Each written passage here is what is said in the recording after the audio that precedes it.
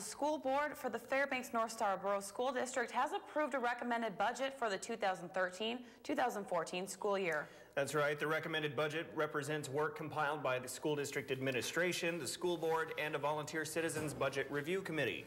The budget restores class size levels to this year's level, but also removes 8 support staff positions and reduces travel and equipment budgets. Before the board meeting yesterday, Superintendent Pete Lewis told the News Center the budget will change depending on funding from the borough and the state. We're looking at making some budget cuts, and we've also got anticipated revenue in the budget, and we haven't received word that that's going to come through either from the legislature or the borough, so we're looking to pass a budget tonight, and then if that revenue doesn't come through, we'll be making additional cuts later on in the school year, probably around the middle of April, once we see what happens with the legislature and with the borough.